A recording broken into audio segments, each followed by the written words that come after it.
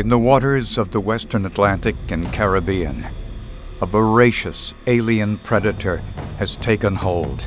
We have never before seen a marine invasion of this magnitude or scale. Lionfish are indigenous to the Indo-Pacific.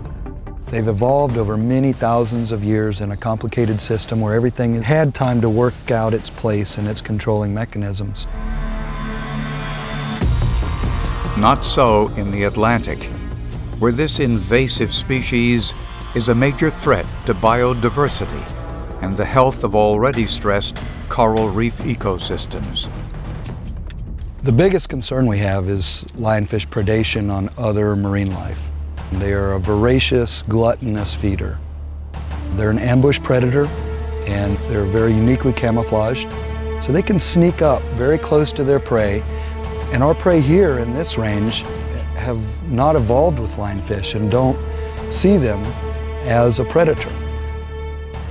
One of the key findings of the research that we've been doing here in the Bahamas is that lionfish have likely reduced fish populations on many of these reefs by up to 90% in the last 4 years.